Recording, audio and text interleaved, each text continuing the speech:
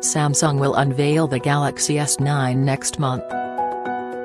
The company's next flagship will launch at Mobile World Congress in February, says Samsung's mobile chief.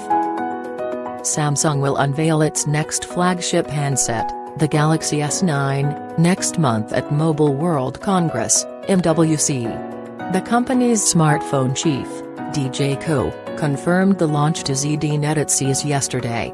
Ko didn't offer a specific date, but MWC will run from February 26 to March 1 this year, so expect the unveiling to fall somewhere in that time frame.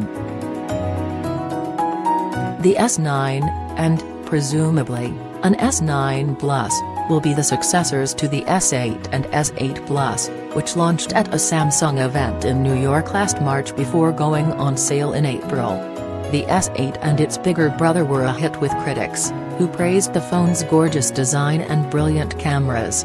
The phones were even good enough to make consumers forget about the disaster of the Galaxy Note 7 and its exploding batteries.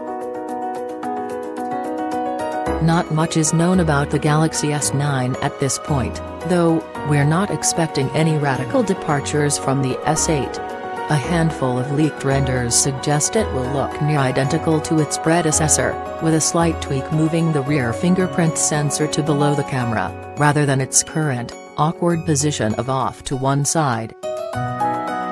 However, the S9 and S9 Plus won't be all Samsung fans have to look forward to this year. Speaking to ZDNet, Ko also reiterated that the company plans to launch a foldable phone in 2018.